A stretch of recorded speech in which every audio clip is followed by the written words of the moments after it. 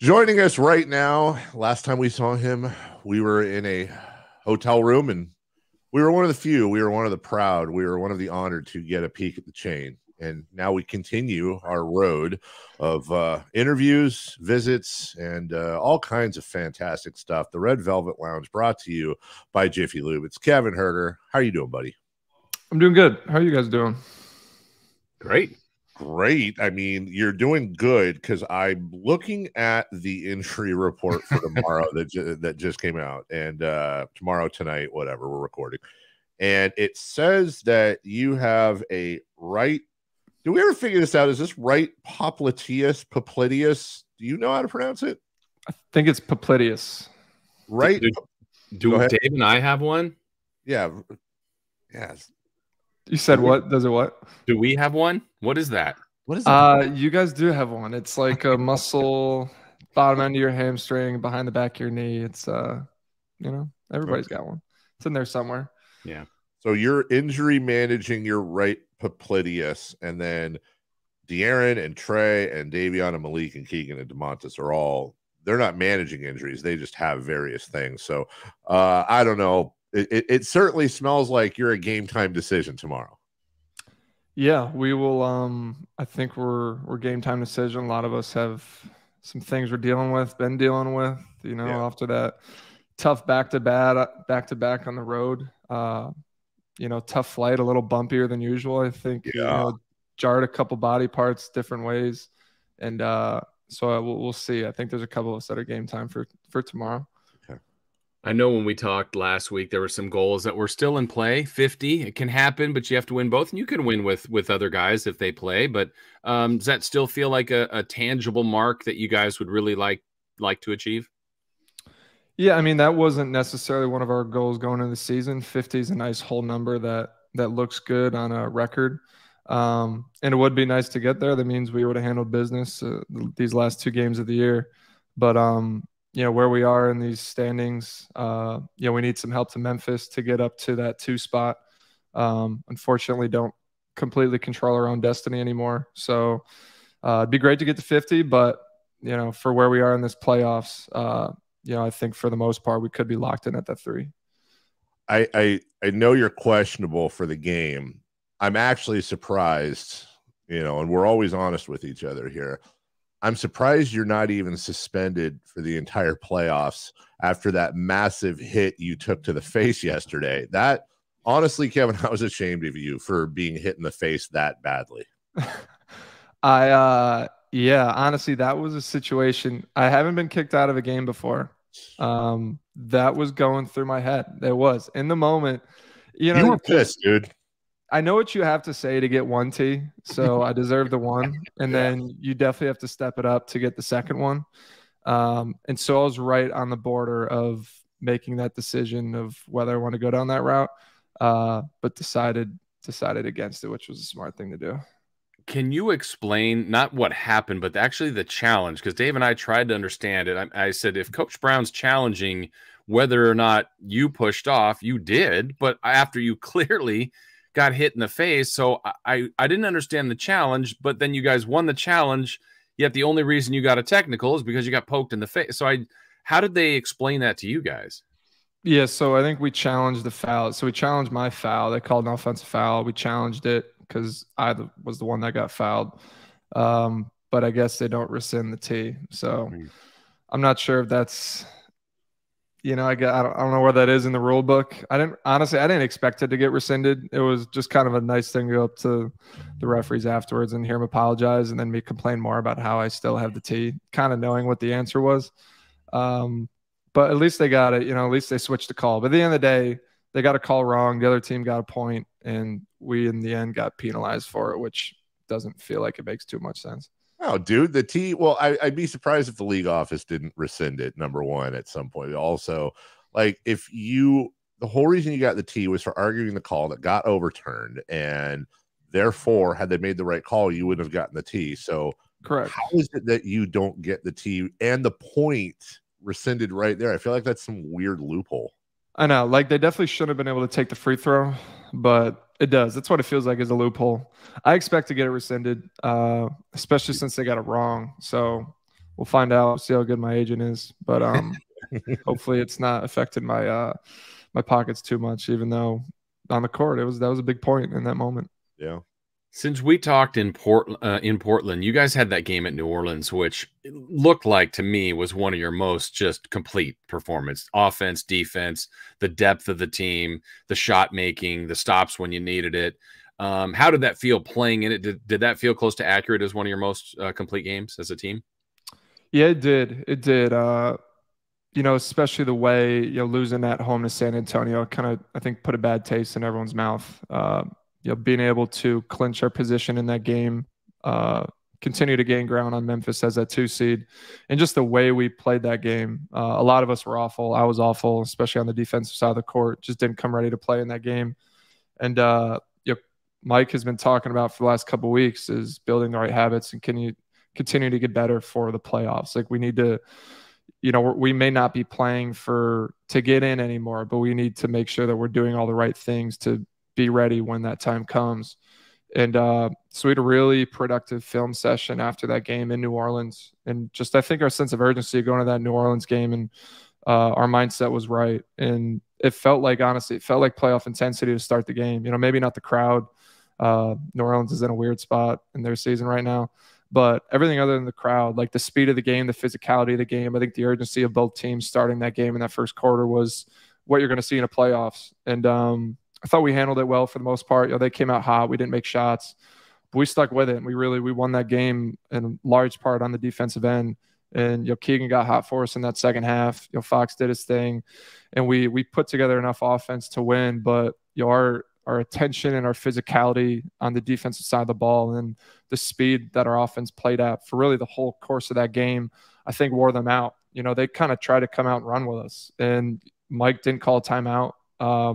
To be honest, I expected him to. There was a couple plays, I think we got down 8 or 10 early, but we were playing so up and down that we wore them out. You know, they definitely didn't play with the same speed for the rest of the game, and we got them to play our game. So it was a complete game. Just slowly over the course of the game, just kept extending the lead. It felt like they couldn't get anything going. They talked about our physicality and our speed in the half court. And you look up at the end of the game and we were up by 20 against a team that really needed that win, that had been playing really well up to that point. And so that definitely felt really good. Red Velvet Lounge brought to you by Jiffy Lube. Kevin Huerter with us. That is like, and I know we've talked about this before. I don't want to belabor the point. That's like the strangest thing. I have no explanation for this part of this team this year. Like, no disrespect to San Antonio, but come on, you know, and that's at home. And then New Orleans is one of the hottest teams in the NBA. And you go in there and just run them off the floor on their home court. And so Jason and I were talking early in the week. We're like, these guys have a better record on the road than at home, which I don't even know if that's ever happened around here. Obviously, the fans are insane. You guys love playing there. But, like, maybe we start booing or during warm-ups, or, like, Mike puts you in a hotel. Like, we're trying to think of tricks to figure it out, because I know you guys are trying to do the same thing and figure it out. Yeah, but it's funny. Like, I feel like we actually have a decent road crowd when we go on the road. Like, we always have Kings fans out there, and especially behind our bench. So I don't know. I mean, I like to remind people, you know, it's still the NBA. If you don't come in ready to play, a team is going to jump you from the start. It doesn't matter what their record is. You see the same thing happen in Denver a couple times, honestly, in the past week or so. They haven't come ready to play, and you know, they get beat at Houston by 20. So that happens. You have to be ready for every team. You have to be prepared. I don't think and everyone will admit this on our team, I don't think we were, you know, necessarily prepared and ready to play that game against San Antonio. Maybe took them for granted a little bit. Thought it was going to be easier on our home court. And they jumped us. You know, they played well. They had guys who, to be honest, we hadn't heard of, put up 22 in the first half against us and making shots. And we had to change our scouting report, and McDermott gets going late. And so that's the NBA. You know, every team has talent. Every team has, especially at this point, guys trying to prove themselves. They're going to continue to play hard. And, you know, we were definitely ready to play in New Orleans, and I thought we were ready to play in Dallas. But you know, at home we just didn't handle that the right way. But I think if you're in a playoff setting, I think we'll be ready to go, and the home court will definitely be an advantage for us. How about the playoffs? You're on the verge here, whether you're 3 seed, 2 seed. You don't know who you're going to play yet, but you've been there. You've experienced it. You've been in game 7s. You know what the intensity can be, home, road, series moving on, adjustments. Over the next week or so, for the guys that haven't played, in a playoff series yet. What are kind of some of the things you're going to remind them of what to expect? Yeah, you know, we just got to be, our attention to detail with everything. You just got to be at a really high level. I think everyone on our team will be ready to play. I don't think we'll have to have some big rah-rah speech to get us pumped up and motivated and ready to come out and play hard and play aggressive. It's just, you know, the playoffs, especially if you're first time playing it, it can be overwhelming. You know, it's the atmosphere of the game. Like you can feel the heightened, just the level that you're playing at. You know, it's on TV, it's national, it's, you know, you're in the playoff round. Like there's just an extra sense of urgency that goes with playing in those games. And, you know, my first playoff experience was on the road at MSG. So I was like thrown into the fire right away. And so you have to be ready for it. You know, you're on the biggest stage, and it's just, you're prepared for it if you're not. And, you know, these last 2 games I think we've played has been a good tune-up for that. You know, both playoff caliber teams. I know Dallas hasn't played well, but, you know, honestly, they should be a playoff caliber type of team. And we've looked good. I think we've been ready to play in those games and weren't able to get it done in Dallas, but I think we're on our way. We're almost there. We're almost ready. Just the rest of our team just locking in and being ready for scouting reports, being ready to adjust. But obviously, personally, we got to be able to play well. And you know, you never really know how you're going to react till you're on that stage. You know, one more note about that Dallas game. It's hard to be mad at that at all. It's not like that's not like the San Antonio thing. I mean, you guys looked ready. You were leading for a good portion. And I got to ask you, on the floor, you're locked in. You're not in awe anymore. You've played against the best of the best of the best. But is there any point, whether it's during or after, you go back and look at some of the stuff Kyrie did in the fourth and just like, dude, that was absolutely inhuman. And don't you just sometimes have to tip your cap? You do. I mean, Kyrie, over the whole course of his career, he's a tough shot maker. You know he's going to do that. He can really get hot for him. I thought our defense on him really wasn't too bad. Maybe a couple times we lost him in transition or didn't pick him up high enough, and he hit tough shots. You got to tip your cap in some regards, but yeah, we were the aggressive team in the first half. I think we came out and punched them in the mouth, and they came out in the third quarter and they kind of flipped the script. You know, they were the more aggressive team. They came out and kind of punched us, and next thing you know, we're in the fourth quarter in a ball game, a tie game, and you know, Kyrie obviously got it going late, and that seemed to be the difference. But I think they came out better in that third quarter than we did. And yeah, that was really kind of the difference in the game. When Sunday's game ends in Denver, you'll know who you're going to play. Is it like locked in right away on the 6th seed, whoever it might be, or whatever team you're playing, just over the flight home to practice to film session? Is it that immediate? Like we're in that game and that series mode right away?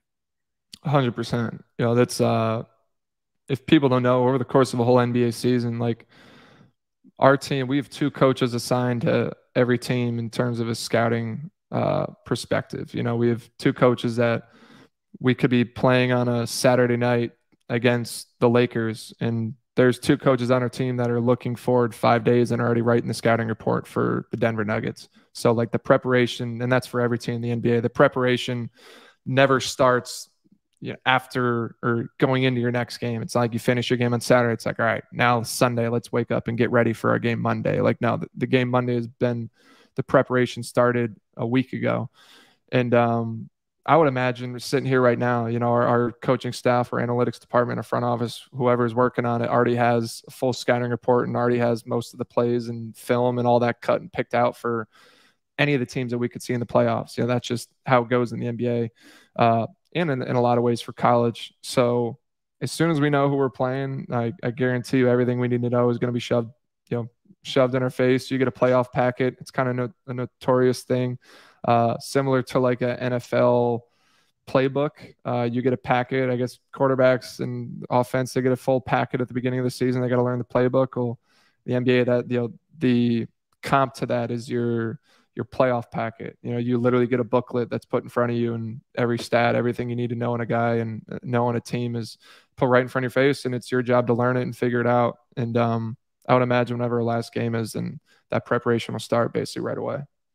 Talk to me about bulletin board material. There's always these 2 camps that, number one, you're a professional athlete, and at this level, if you need bulletin board material to get pumped up for especially a playoff game, then what are you doing? On the other hand, everything is everything, but motivation is motivation. I know you guys see at least a little bit of, hey, this team wants to play the Kings. The Kings are the weakest. I saw this thing on ESPN today. They said, who's the best team in California? And literally the Kings weren't mentioned. It was like Lakers, Clippers, Warriors. There's obviously disrespect. I know some of that respect has to be earned, but does bulletin board material exist at your level? No, like I feel like for us, none of us, to be honest, really pay attention to that. I know in our locker room, like we're extremely confident. We've seen what we can do when we're at our best. And we think our best is better than most other teams' best. And so we have that confidence going into it. People have been saying this for all year. We're really going into last year. I love all the videos that have come out on Twitter of everybody in SAC keeping receipts and pulling this video clip of this guy saying this or this podcast segment of this guy. Like everybody all year has continuously doubted us, and we continuously feel like we're surprising people and guys jumping on the bandwagon. And how many times have you heard people, oh, well, the Kings might be for real. Hey, they might be good this year. And I've heard that 100 times this year. And all we've done is keep winning. So in our locker room, that hasn't changed. We're as confident as ever, just ready, obviously, to go in. And I think a lot of guys are ready for that first experience playing in the playoffs. Last week when we talked to you, guys you celebrated the playoff berth, but not over the top. That's what you said. It was kind of like, all right, I mean, it's an achievement. But how about winning the Pacific Division a couple days later? I mean, based on what Dave just said, I mean, the Clippers, the Warriors, the Suns, the Lakers, just a lot of traditionally good teams, the defending champs, and you are the ones that got through that. Did you guys celebrate that at all when you were Crown Division champions? We celebrated it just because there's people, same with the playoffs, that have been a part of this organization that haven't experienced that before. And so we wanted to celebrate that because it is a big deal. It's not the end goal, but it's a check mark that's you check off along the journey. And so making the playoffs it's a really hard thing to do. It's hard to do in this league. You have to celebrate it. You have to acknowledge it. We're not throwing a party of it. We're not standing on scorer's table and waving our jerseys around.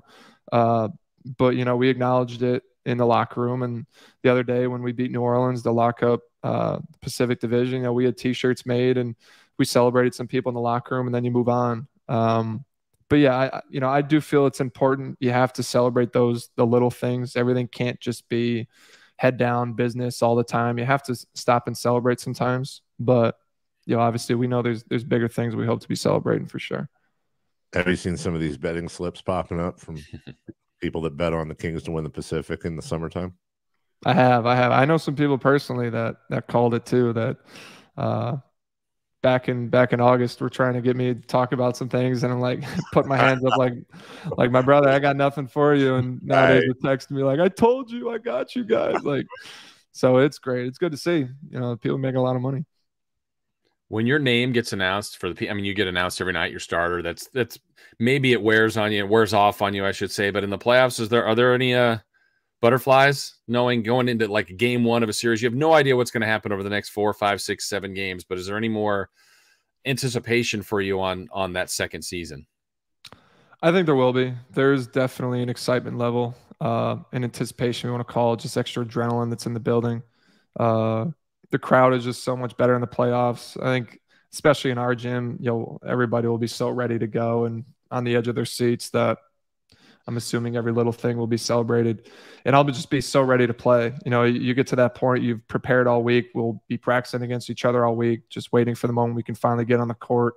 Kings are in the playoffs. There's going to be an excitement level that will be in the building that I'm sure we'll be ready to go.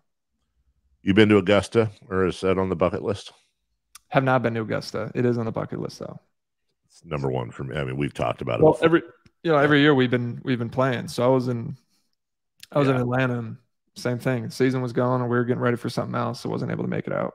God, that's so lame. That's right. You were in Atlanta and scheduled, because obviously I'm sure you could have figured it out connection wise out there. They're going to get you on, but so your whole career, you never could make it out up to Augusta, huh?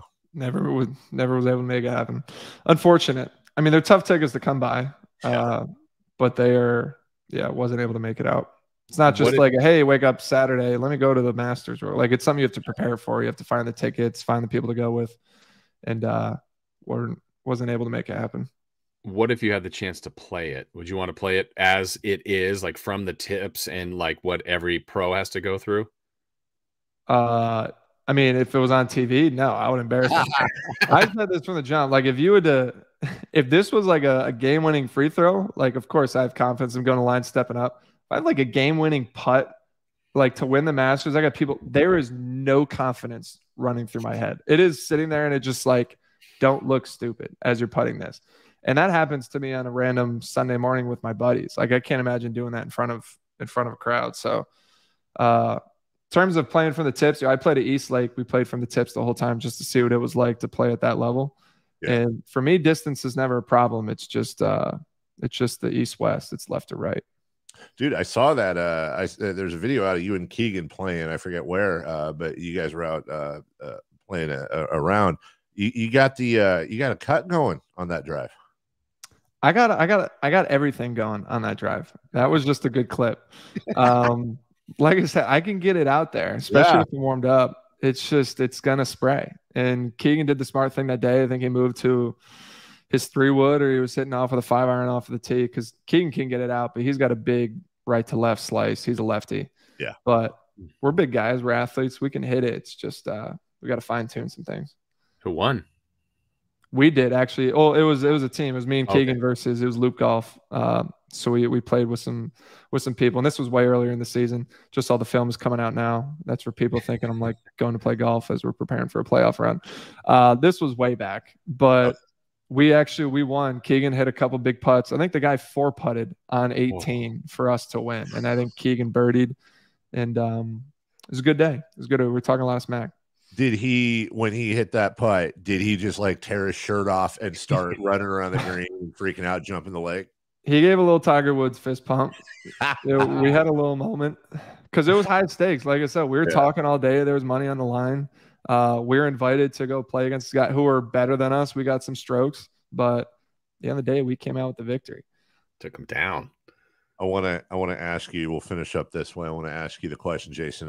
This is a question going around somewhere on the internet. I thought it was interesting. So the level of your game right now, you're at Augusta, you're in the tournament Thursday, Friday, maybe Saturday or Sunday. But here's the trick. You tee off every hole from 100 yards out. Par 5, 100 yards out. Par 3, 100 yards out. Everything else is the same.